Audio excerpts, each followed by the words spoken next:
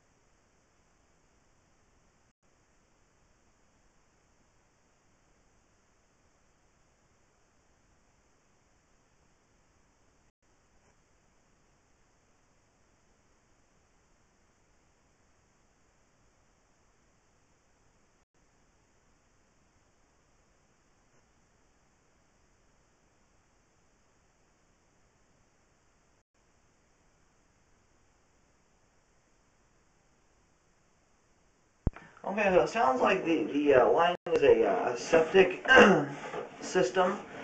So we actually might be at the tank here. Let me get up to 16 feet.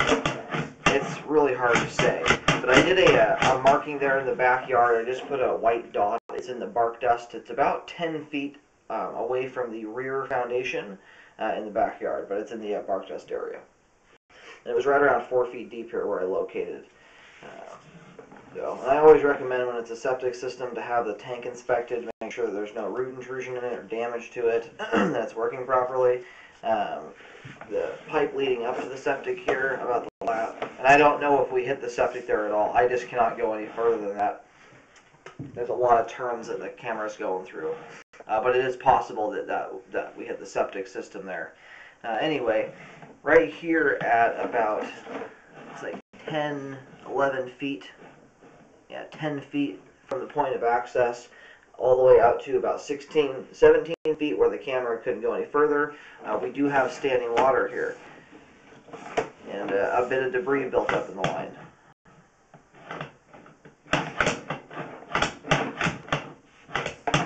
It looks like there's about a half-inch to an inch of standing water, and because it's cast iron pipe, which is, cast iron holds up well, it's very sturdy, but it's rough on the inside. So you get standing water in combination with rough pipe, it it tends to cause a lot more debris to build up than a smooth plastic pipe would with the same amount of standing water. So I'm going to go ahead and do another set of locates here. I'll mark right here at 10 feet with a white X to indicate the beginning of the belly. I recommend a spot repair to correct the pipe here from 10 feet out to about 16, 17 feet there where I stopped. And then I recommend trying to figure out where the tank is at. That way we know how much further the line goes, or if it stops there. Because if there's another 20, 30 feet of sewer pipe before the tank, it would be very important to get that inspected, which at this point would require either an external clean out, and we're going to look for one on the way back here, or to have a clean out installed.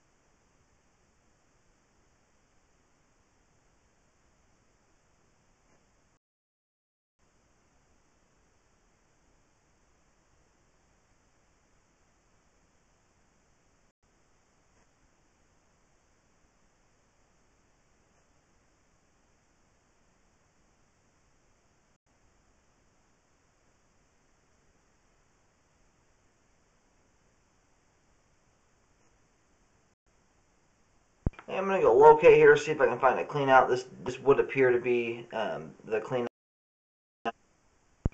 Alright, I went back out there and located here. Unfortunately, this tie-in appears to be within the crawl space itself by about a foot or so. So, anyhow, I'm going to push back out here to where this belly starts here.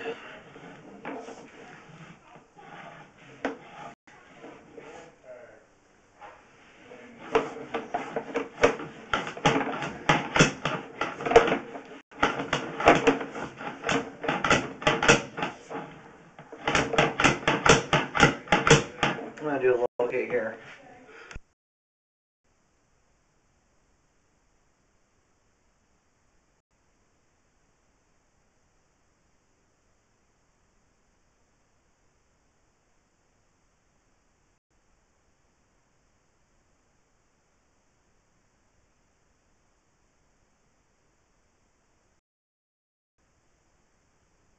Alright, I did a locate here. We're at 3 feet deep, also in the bark dust.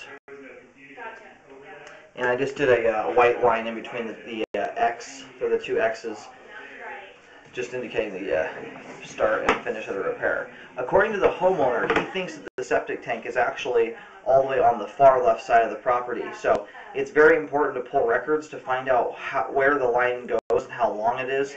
Because if this is as far as we can get and it goes all the way over there, I mean that would mean that the line's probably something like 80 feet long. So very important to figure out how long this line is, because it will require a clean out be installed to actually inspect the entire thing. Because that's just not adequate if it is indeed that long. So I'm going to go ahead and reel the camera all the way back out. It would be an ideal time if you do the repair to fix the belly to maybe install a clean out right there, and then you can scope the rest of the way out. But it's important to figure out where that septic tank is at. Because if it's right there, obviously at 16 feet, then you don't need to do that.